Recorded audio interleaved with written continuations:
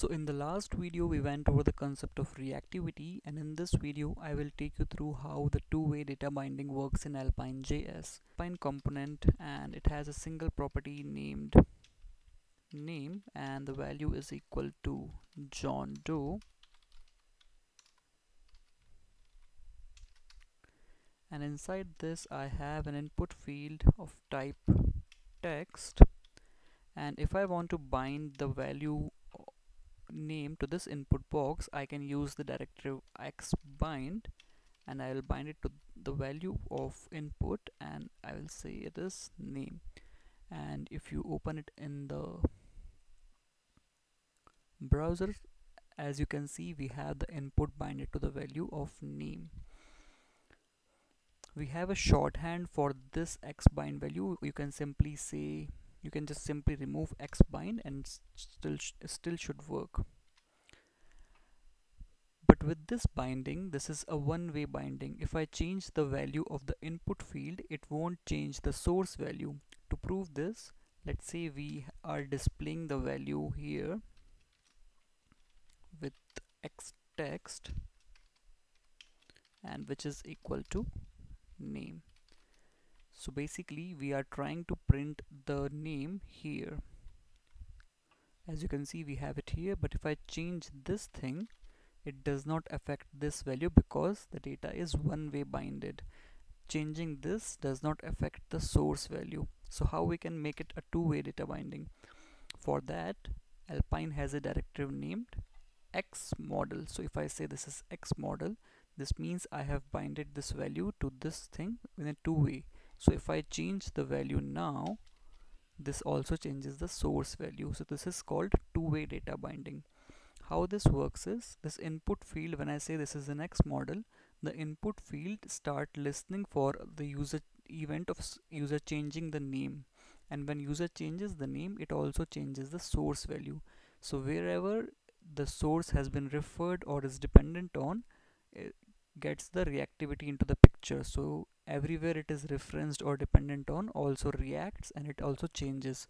So this is how the two-way data binding and reactivity works in Alpine JS. Let's work on an example based on this two-way data binding and reactivity. So for that, I will import a library called Tailwind. You don't have to worry about that if you don't know. It's just for the styling purpose I'm importing it.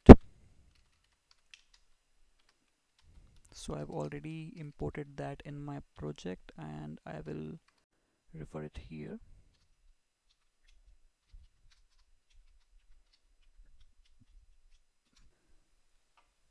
So I have this demo UI ready. I will paste it into the page, and it is pretty simple. It tells you, this is a calculator which tells how many years it will take for your money to get doubled.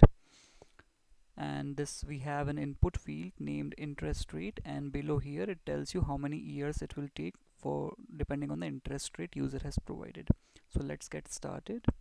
Let's create an Alpine component, and looks like first thing we will need a data property named interest rate. Let's keep it null for now, and bind it two-way, bind it to the input property, and we have interest rate here. So now if you see, if I change it here, it should also reflect it here. So I will, instead of 0, I will say this should be equal to interest rate. So whatever interest rate I provide should be reflected here as well. Now the next thing is, I need to calculate the number of years. For that, let's define a getter.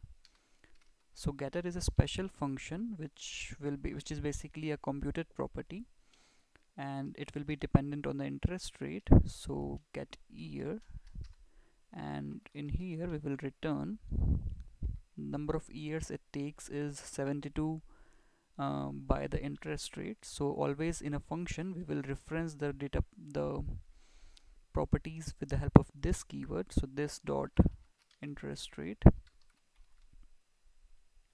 So these are the number of years it will take for your money to grow into double. So here year I can replace here with the property x text.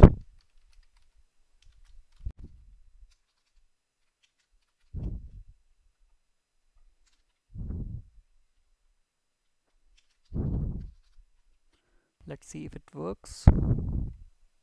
It does. So on an interest rate of 10, it will take around 7.2 years for my money to grow into double. So this is how the reactivity is working. One thing that we would like to fix is if I have not provided any value, so we should not show this message. So for that we only need to show this. Let's put a condition of showing this part of the code only when you have a positive value in the interest rate column. So if the interest rate is greater than 0, then only we will show this. So let's say I am getting the interest rate of 12, so it would take 6 years for my money to grow into double on the interest rate of 12. So this is a simple application for you to get your understanding with the concept of reactivity and two-way data binding. I hope you found this useful. See you in the next one.